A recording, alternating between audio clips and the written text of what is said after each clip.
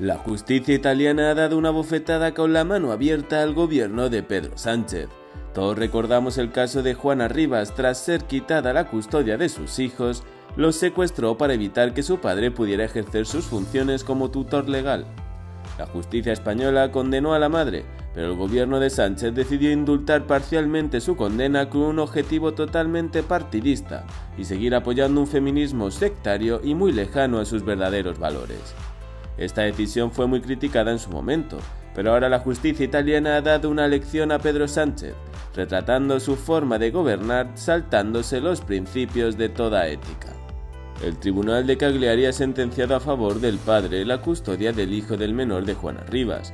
Solo podrá visitarlo en un régimen muy estricto, siempre monitorizado por los servicios sociales y sin poder en ningún momento llevar a cabo esas visitas fuera de la región donde reside, Cerdeña.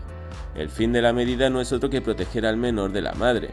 Según la sentencia, se ha demostrado que indujo al menor a mentir sobre su padre y unos supuestos malos tratos que se ha demostrado que fueron falsos.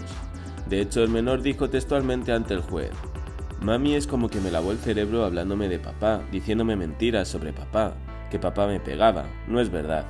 Me decía que si no le contaba a ella, mami iba a ir presa. Tu padre te pega, te tira por las escaleras, si no dices esto no te dejo ir a Calaforte, nunca más».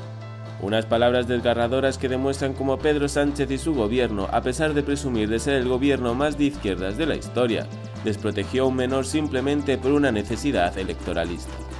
Ahora, y tras la bofetada de la justicia italiana, Pedro Sánchez guarda silencio, como ya es habitual cuando le pillan en una cacicada. No olvides darle like y suscríbete si aún no lo has hecho.